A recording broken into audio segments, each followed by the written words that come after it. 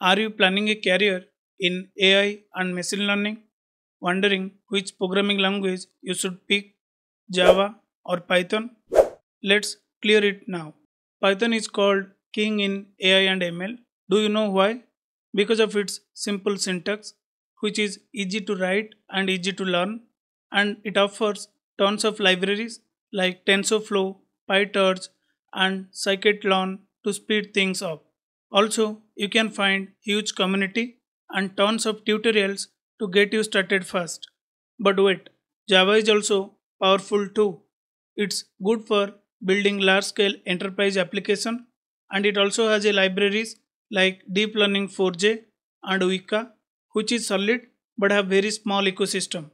And you need to write more code for AI and ML tasks, not as a beginner friendly if you are using Java.